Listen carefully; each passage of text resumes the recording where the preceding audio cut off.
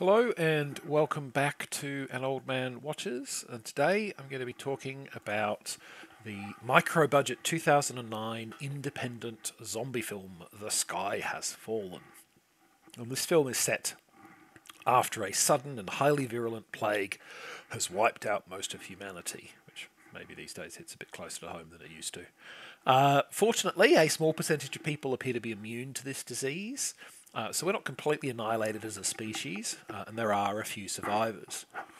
Unfortunately for those survivors, however, the danger is far from over. Strange, black-clad figures follow in the wake of the plague, hunting down, torturing, and killing any living person they find, and then somehow reanimating the corpses of their victims as bloodthirsty zombies. These mysterious bad guys then use the zombies to hunt down the next batch of survivors. And we join two such survivors, Lance and Rachel, who are determined to find the leader of these creatures and kill them before humanity itself is wiped out.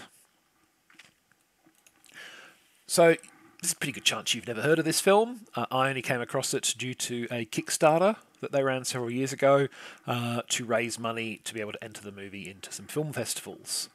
I backed the Kickstarter, got a copy of the movie on DVD as a result, and I did so for two primary reasons. The first was that the film relied entirely on old school practical effects rather than cheap CGI, and I grew up in an era of practical effects, movies like The Thing and Aliens.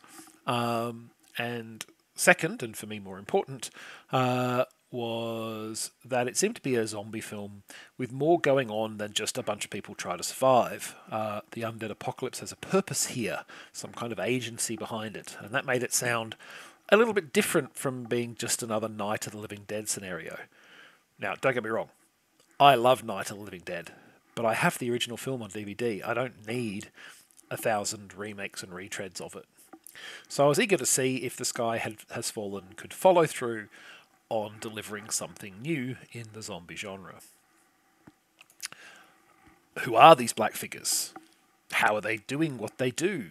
What is their goal? Can they be stopped? These are all obvious questions arising from the film scenario, and to be fair, they're all questions the film asks.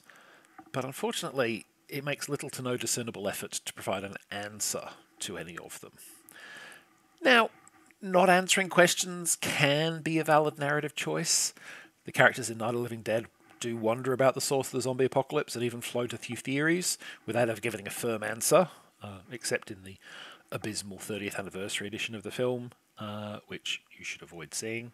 But why is this happening is purely a rhetorical question in that movie. It doesn't need an answer because the film's not about why or how the situation happened, but about whether the people caught in it will survive.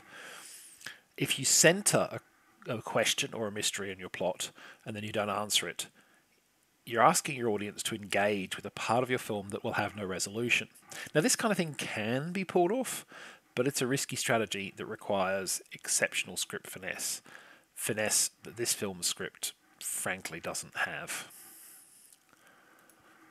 Now, another issue with the script is one of structure.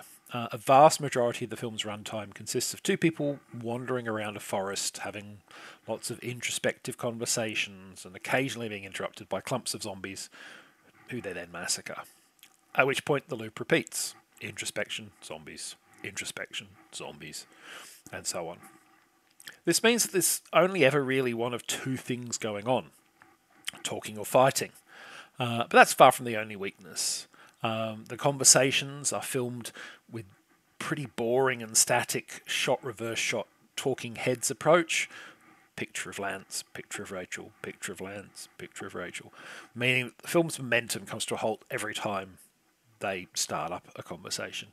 I was going to say it comes to a screeching halt, but that would be overselling the amount of momentum that the fight scenes build up. They're unfortunately not especially well choreographed, and they all feel rather samey. There's little sense of an escalation or threat or stakes from them. No sense that they serve a narrative purpose beyond being a fight scene, because it's time for some action.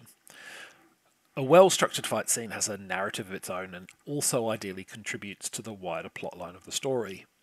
Consider the highway fight between Captain America and the Winter Soldier, for instance. Cap makes extensive use of his shield in the opening exchanges, leading to a bit of an uh-oh moment and momentum shift in the fight when the Winter Soldier grabs the shield off him. When Cap later recovers the shield, it's a sign the fight is moving into its final stage, which is the revelation of the enemy's identity. Internal narrative within the fight, impact to the wider story. It's a clever piece of filmmaking. The Sky Has Fallen doesn't do these things, and the action sequences lack any weight or consequence because of it, and they don't really contribute to making the film feel more exciting. Now, while I've complained a lot about the script, and I do overall think that this is a very flawed film, I have to admit that the practical effects work is solid. The zombies are mutilated and gory monstrosities, blistered and scarred, and often surgically implanted with hooks, blades, and other deadly melee weapons. The film is rather overfond of spattering fake blood across the forest foliage, but there's definitely plenty of care and attention to detail invested into both the gore and the zombies. Less care and attention is spent on the human cast, who are frankly rather too well groomed for their supposed circumstances. The film would be more convincing if they were more unkempt and dirty.